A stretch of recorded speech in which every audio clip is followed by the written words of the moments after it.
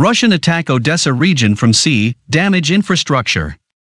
Russian troops have launched a missile strike that damaged infrastructure in the Odesa region.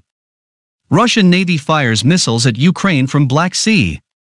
Dramatic moment: Russian Navy fires missiles at Ukraine from Black Sea base. Footage showing missiles emerging from a warship have been described by Moscow officials as attacks on Ukrainian military infrastructure.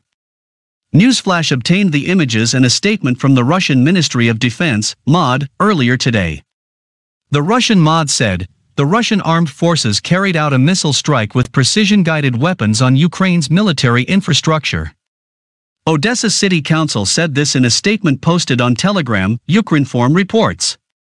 Information from the Operational Command South: as a result of a missile strike from the sea, infrastructure facilities in the Odesa region were damaged. Details are being clarified, the statement said. The City Council also warned against publishing any photos and videos, and disclosing the circumstances and geolocation of the aftermath of hostilities.